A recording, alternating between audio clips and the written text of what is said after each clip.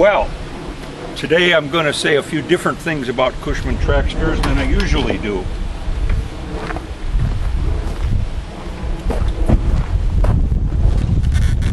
I talk about Cushman Tracksters on our website, and you can see them on YouTube in several places. But here I simply want to show you what one of my working Tracksters looks like. There are 4 styles of Tracksters, and this is the soft top version. It is my favorite.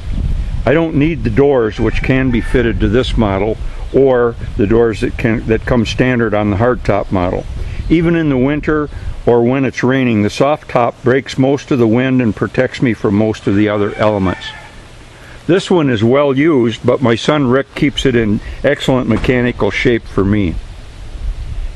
We used to use one when we made maple syrup, and I could get maybe up to 50 empty sap pails on it, in addition to the spiles, drilling equipment, and covers. Now I use it mostly for going to work in the woods, so I use up just about every available space for that kind of equipment.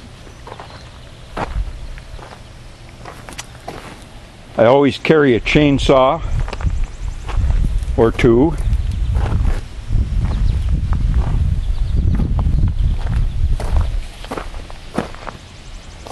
Chainsaw, gas, and oil. Toolbox for all the chainsaw support equipment. That kind of stuff.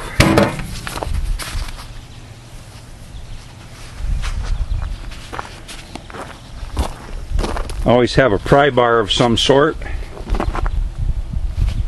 An extra axe, in addition to the maul and a couple of smaller axes that are in that pail. I always have some Tordon RTU with me because I'm big on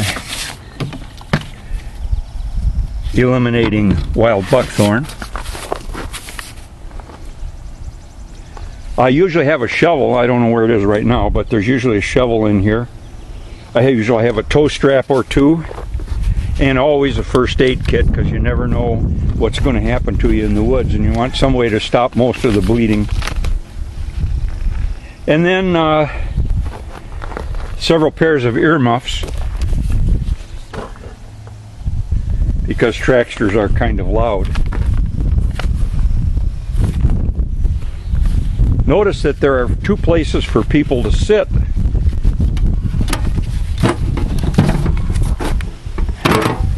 If I didn't have all that stuff in the middle.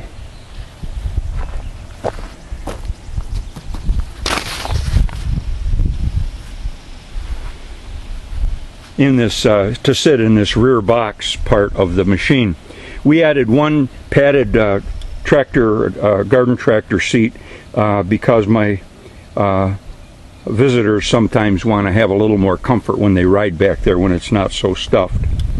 But I do leave room in the main seat here. I don't pile anything in this area, because anytime I have visitors who haven't seen Tracksters before, they certainly want to get a ride.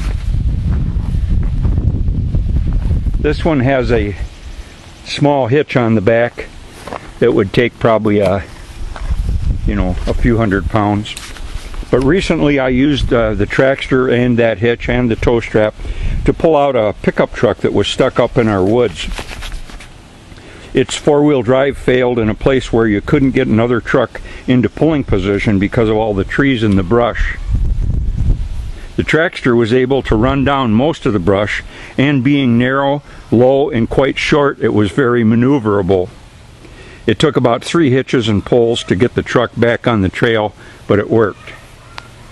So anyway, that's kind of my view of what a working Trackster ought to look like and what it ought to do for a living.